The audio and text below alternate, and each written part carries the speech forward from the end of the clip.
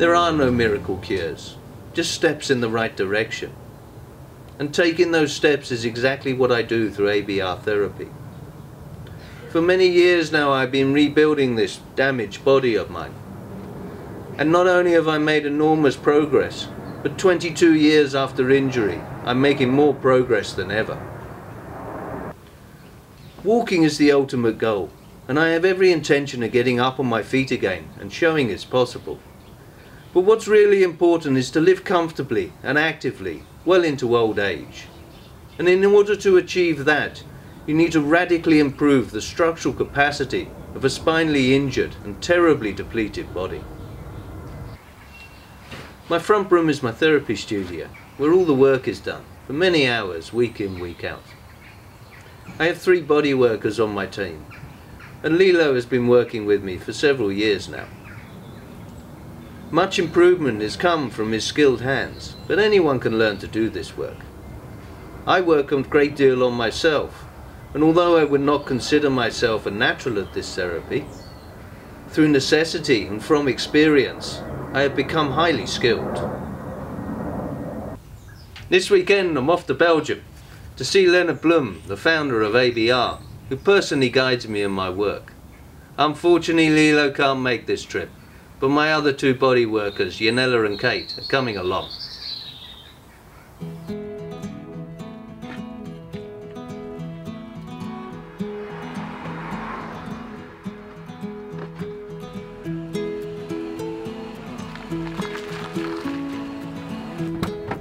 Morning! Good morning. How are you? I'm well. Ready? And you?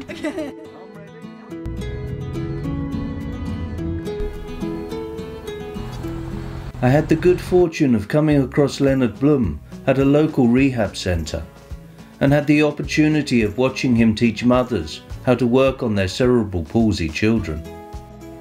I didn't understand much at the time, but had a gut feeling that he knew how to address a seriously damaged body.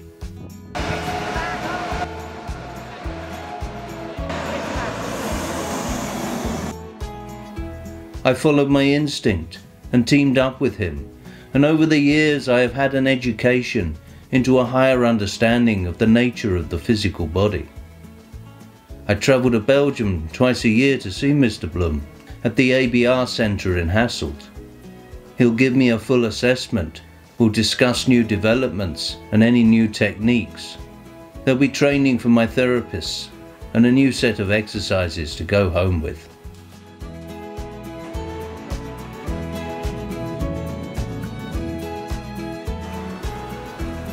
So, here we are, ABR.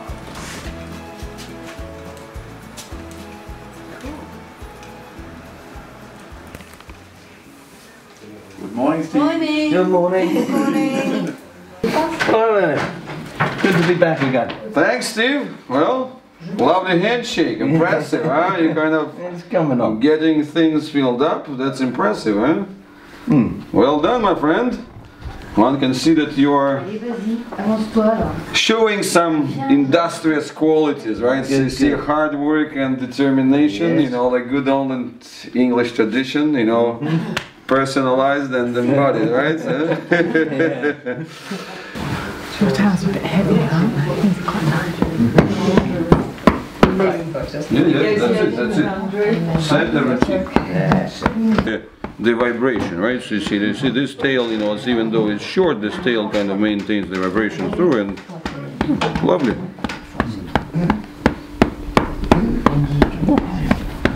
Well done. So the simple question that comes up, very obviously, is that what are you guys doing here, right? So what are you looking at, and what are you guys doing? I've seen some sort of funny looking tools, you know, the balls of different sizes, different textures and so on. How is that somehow related to the idea of the therapy or rehabilitation of the damaged spinal cord?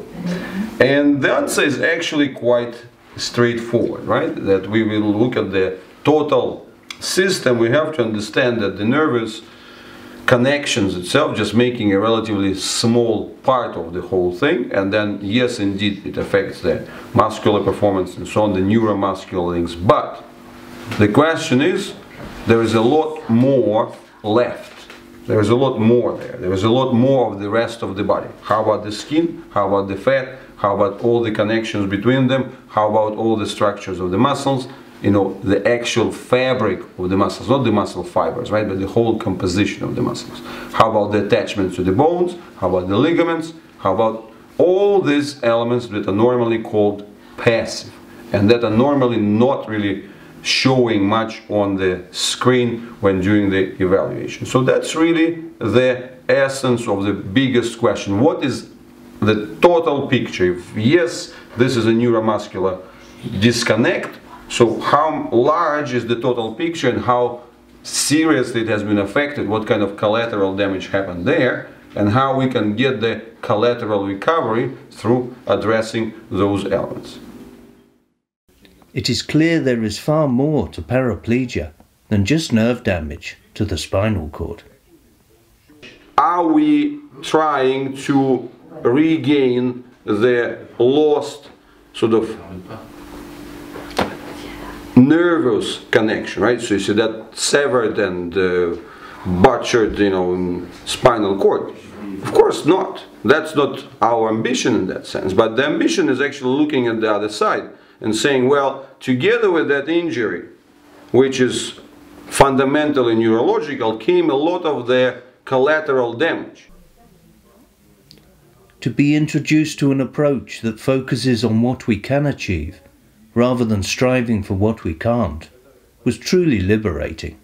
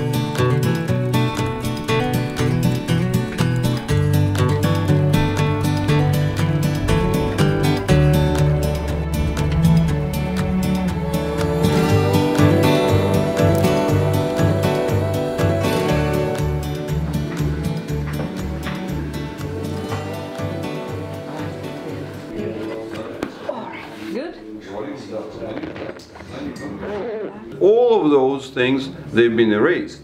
And that's what we can be thinking of as a 3D printing, that his body has been built through the 3D printing from the moment of conception and, you know, the fertilized egg all the way to the period of the injury and the damage, which erased all that 3D printing. And now we have to rebuild that 3D print. And to rebuild this 3D print, we have to understand the non-nervous life, right? So it's in the non-nervous intelligence, the non-nervous control. Rebuilding the collapse of the structural framework, the 3D printing, is the primary essence of conquering paraplegia. Alright, and that brings us to this point, right? So I'm playing with this ball and doesn't look very serious, right? It's like, okay, you know, what is this? This is just a ball for some kind of silly exercises, right? You know, like up and down, you know, like this sort of aerobics or whatever. But the fact is that if you look at it closer, that's a complex polymer structure, which comes from the really serious science and the serious industries and so on, which have produced all sorts of the complex polymers at huge expense, and has been really very much the 21st century thing. And the great thing about it is that that's where we have the source of the predictable tension length ratios, which can also be integrated into the angular displacement. So we have all the ingredients necessary to start rebuilding this primary constraints, the primary control matrix. And that's really the essence of the whole approach.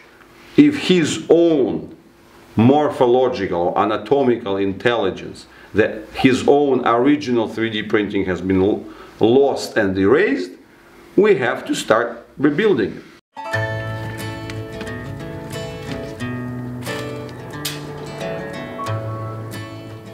With all these hours of dedication to therapy, you may wonder how I get to live any life other than rehabilitation. The reality is I'm a busy, active, outdoor person, and far from limiting this life, ABR therapy has enabled me to still be living this life many years after injury.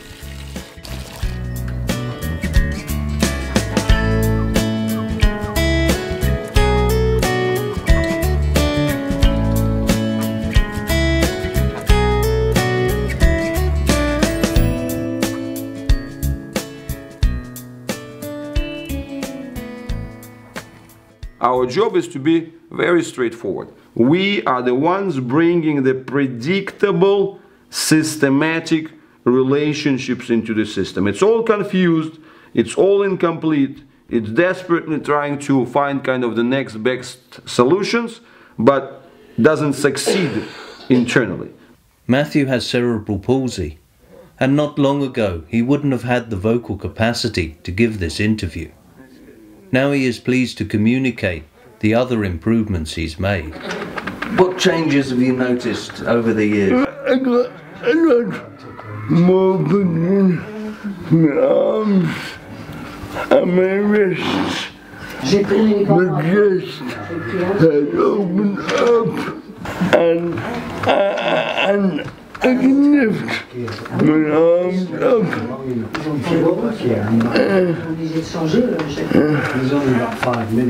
What I'm saying is that the transformation of the rib cage here is quite dramatic, right? So you see, if you look at this release of the abdominal wall from the chest wall, and then, you know, the access that we're getting there underneath and into the diaphragm and so on, that's really impressive, right? The first point from where we started was very simple. Like, there are elements which are not usable, there are elements which are excluded from the body map, but then on the other hand, there are areas which are kind of borderline healthy, they're still functional. So the first kind of chunk of our work has been really not talking about any miracles, right? So of restoring the paralyzed. We started with a very simple thing. Okay, let's take what's working and make it better. You know, developing the shoulder depth and the shoulder strength, developing the torso, developing all the areas which still had a guaranteed, you know, nerve supply. And then from there, we would be looking at what kind of the additional peripheral engagement is possible, what kind of life spreads through, and then starting to see what we can pick up out of that. And that has been really this thing. There's never been this kind of, wow, you know, you meet this wacky therapist and he promised, you know, like in 20 years you're going to walk, you know, like this kind of crap, right? So that obviously never happened. You know, both me and Steve, we are very rational individuals. So it started very incremental in that sense. We take what's working and make it better and see what kind of extra kind of roots and moves and so on that are reaching into that depleted back and into particularly the paralyzed area, and what we can get there and what life we can pick up, and then, you know, from that things start rekindling it and start building and so on. So, I was experimenting around the collarbone. Okay. And I came to understand that, you know, if we worked directly on the ridge, we would be addressing the bone itself, which with the damage to that one's a good idea. Yes. But then just above, and we're working into that valley up into the neck. Correct. Yes. And just below, we're working on that plateau of the chest. Correct. Just a couple of layers on that one. Mm-hmm.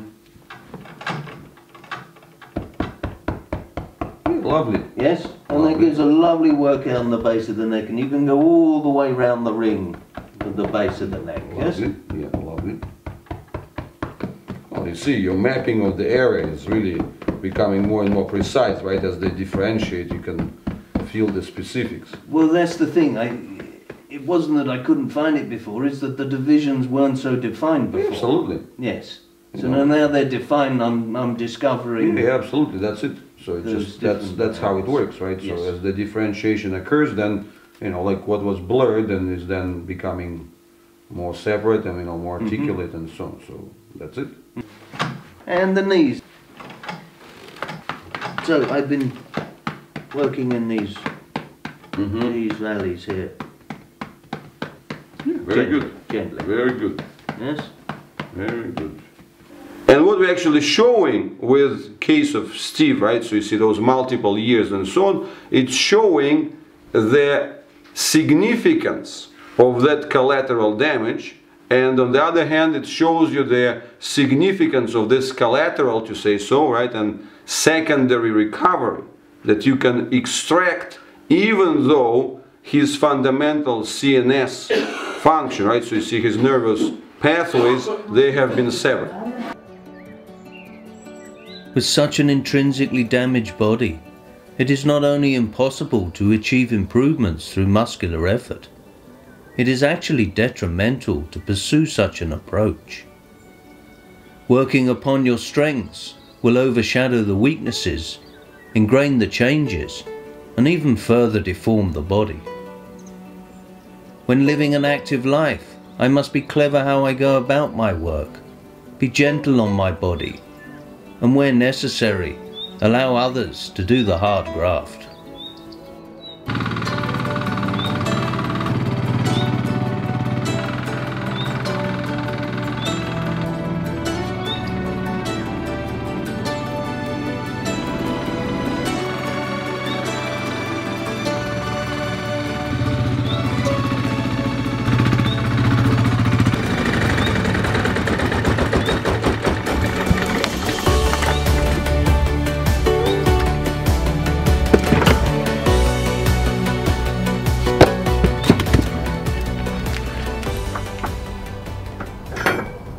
And that was really the journey, and you know, to a great extent it was the explorations of Steve's situation that, you know, made me rethink lots of things, made me discover lots of things, you know, rethink the role of the skin, rethink the whole, you know, like attachments to the spinal processes, rethink the understanding of the rib angles and so on. It was like lots of things, because nobody went through this journey, right? So everybody was trying to use the muscles and the signals to do that. So in that respect, that has been, you know, really a journey together, and it was really based on this mutual understanding and respect. And I must say that we, even through all these difficult periods and the troubles, we really never lost trust in each other. No. So, and I think that that's really the biggest thing, is that, you know, like when Steve faced problems that looked like insurmountable and so on, we were looking for the solutions together. And the same thing when he made something which for me looked like reckless and not very intelligent, you know, like for instance when he was using his dog to power his wheelchair, and then, you know, like lo and behold, to surprise, you know, you know, if you go with the dog-powered wheelchair through the woods or on the side of the road, sometimes you hit some bumps, you know, and then you actually end up flying out of the wheelchair, right? And things happen. So, but even when those things occurred, I never lost trust in him, you know, because he is a live person. He wants to thrive, he wants to explore, and then, you know, mistakes like this happen. Again, there are some unpredictable things and there is fragility. So we were still working out of this condition of the respect to each other and out of building things together and, you know, going through this journey. And as I was bringing and developing the new tools, you know, with a different focus on different tissues, you know, like the attachments, the, you know, the interactions, the intercostals, the, you know, relationship between the ribs, the more digging more into the spinal connections and so on and so forth, and then, you know, going towards the extremities. So that's where we were always looking for this balance and looking for that mutual work together, when it would be both the work done on Steve and done by Steve, and then, you know, eventually going and arriving. And then today he is a 50 plus, but you can see the build, you can see the strength, you can see that he's continuously progressing, and that in itself is really the largest miracle, right? So you see a person who came to me several years after the spinal cord injury, when all the expectations of spontaneous recovery and any kind of miracles or any kind of regrowth of the nerves or whatever has been completely gone. And then, you know, the person who by any standards should have already entered the aging process, in fact, what we're seeing that he continuously keeps getting better. So, did your legs got more volume now? Oh, very much so. It's been building slowly, but just lately they feel firm, yes? Then, it's not, you used to squeeze there and it was terribly scary how much I was skin and bone. So, can you lift the legs now? Yes, Leonard remarked 6 months ago how much I could move them. Yes. Up there, you know, Yeah. rather than having to assist with my hands, yes? Yeah. You know, I've had movement in them for a long time. Yeah. And it was a year after injury I started getting a little, but it was a year, you know, up until then it was nothing more than a flicker in the leg. And over the next few years before I even met Leonard, I got a bit of movement. But it was very much leaning back and just to sort of struggle to raise a very wobbly leg. Whereas now I can sit upright and cross those legs like that. Yes? Tilted posterior. In this footage from 2003, you can see how flattened and tilted the rib cage is, with the bottom of the rib cage splayed out at the front of the body and not aligned with the pelvis. I'm pleased here with how much bulk I've already got back on the top of my legs, but the reality is they were still terribly thin, as was my whole body. Note how little depth there is to my trunk, with the missing back, ribs depressed in, and collarbones protruding. So we got one leg, and we can put that up there, and the other leg, Yes. and down there. And move them, and back again.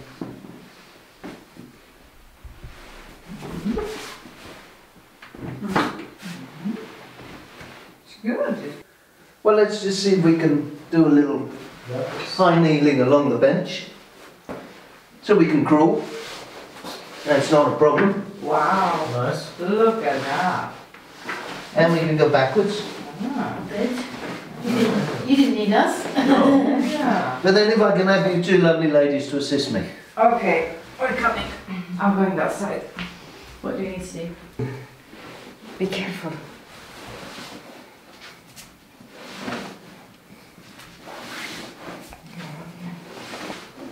That's it, that's it. Okay, good. Well, good to see you in that powerful shape, right? So you see, like, looking more and more. I see, remember you told me once about those, that you were watching those kind of old swashbuckling movies. Yeah, that's right, the 50s with the big chest and tight waists. Yeah. And then you get to the 70s with the good fleshy bums. Yeah. And then you get to the 90s and the bums have all gone. Yeah, the chest you know, and the- it's all muscular up here and it gets to the pelvis and everything just falls away. Yes. So that's kind of, so you kind of started looking more and more like... Starting with the You're 50s. starting with the 50s. Then we get the 70s bum. Yeah, that's it. So kind of without losing the 50s, you know, Yes. that's the point. Yeah. Yeah, but you know, look, indeed, you see the transformation here is really quite spectacular, right? So you can, you know, it's the usual story. When you feel up at the back, right? So you see, we're getting back to this thing. Once you feel up dorsally, ventrally, the thing shuffles, right? Okay. So, but again, in the sitting position, you can see that, you know, that work that you've done on the clavicle and so on, that brings really the exposure of the upper chest. And then, you know, that's really the differentiation between the first four. And again, I still think, I do believe that, like, again, people understand the miracles wrongly. They understand the miracles in the movie sense, Yes. instead of understanding them in real life. In real life, it happens differently, right? And as I said, what we see with your continuous progress, with your continuous evolution, you know, let's say, even despite, you know, and kind of contrary to the aging process, this is really remarkable, spectacular, and, you know, like, deserves, like, further exploration, right? So you see, by means which exceeding my humble capacities or whatever, but it's really or yours, right? Which is showing the amazing capacities that the human body has for future, you know, for further regeneration and improvement. Yeah.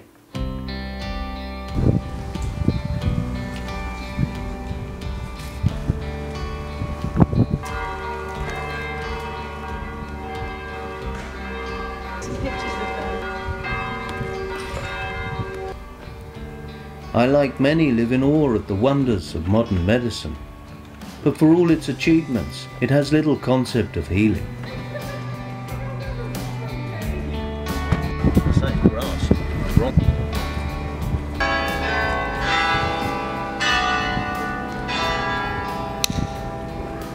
Surgery can piece together a broken body, and drugs will keep the infection at bay.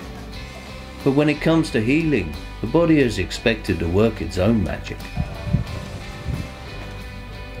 This is fine with a minor scrape, but an injury that comes back to haunt you is one that never truly healed in the first place. And when dealing with a spinal injury, the body has fallen well below the point from which it can naturally recover.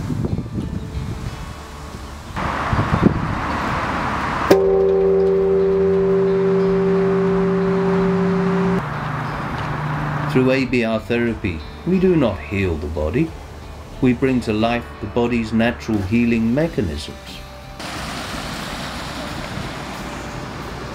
The work we are doing brings a concept of healing to 21st century health.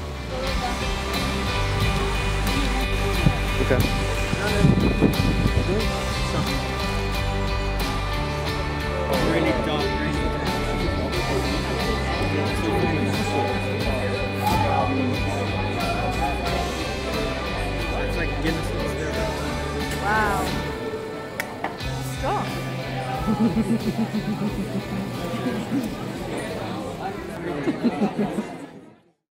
Well, it's been a good trip. Mr. Bloom is pleased with progress, as am I. My therapists here have learned new skills and we have new approaches to work on. And one of the great things about ABR therapy is that it empowers us as spinally injured individuals to take control of our own health, to slowly but surely improve our physical health and better our futures. So, now we're off to the station, catch the train home back to England, and tomorrow we'll crack on with the work. So, that's it. Onwards and upwards. You spoilt my Citizen Smith bit. I did it. I quite like it. You're still filming now.